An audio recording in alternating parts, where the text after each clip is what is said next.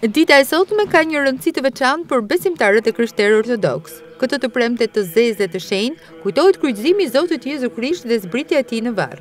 Kjo vepër do ta shpëtonte njeriun nga e keqja dhe mëkati. Sot e premtja e zezë, por edhe gjithë kjo javë ka qenë java më e shenjtë gjatë gjithë vitit dhe kalendarit liturgjik kishtar. Gjatë kësaj jave neve kujtojmë dhe nderojmë dhe u falemi pësimeve shpëtimtare të Zotit Krisht.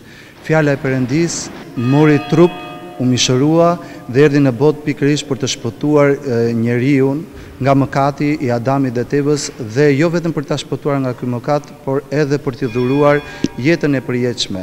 Sot, të premten e zezë dhe të shenjtë, neve kujtojmë kryqëzimin e Zotit Jezu Krisht dhe zbritjen e tij në varr. E gjithë kjo vepër shpëtimtare u bë për të shpëtuar njeriun nga vdekja, nga mëkati dhe nga e keqja. Edhe në kishën ortodokse, Apostull Pavli dhe shënasti në Durrës, nuk ka munguar zhvillimi i shërbesës së orëve të mëdha dhe mbrëmsorja e së shtunës së madhe. Të krishterët krymtuan zbritjen e Krishtit nga kryqi dhe vendosjen në varr.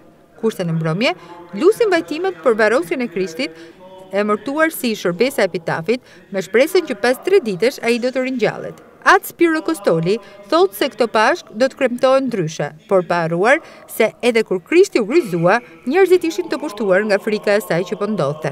Shpresa duhet të jetë bashkëudhëtarja jonë në këtë rrugtim.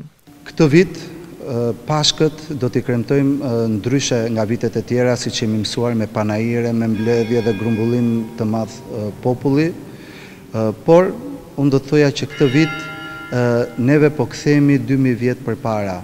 Sepse edhe kur u kryqëzua Krishti, njerëzit e tij të afërm, ata që i besonin në atij, ishin të pushtuar nga frika dhe nga tmerri i asaj që po ndodhte. Edhe sot njerëzit janë të friksuar pikërisht prej Covid-19-s, por neve shpresojmë gjithmonë dhe kemi besim tek ngjallja e Zotit dhe shpresojmë që edhe këto ditë do të përfundojnë, edhe do të ketë ditë më të mira për gjithë qytetarët dhe të gjithë së bashku më pas të vinë për të kremtuar të gjitha festat e kishës bashkë me popullin dhe klerikët. Himnet e kësaj dite janë të zishme, por përsëri mbartin gëzimin për ngjalljen e Krishtit.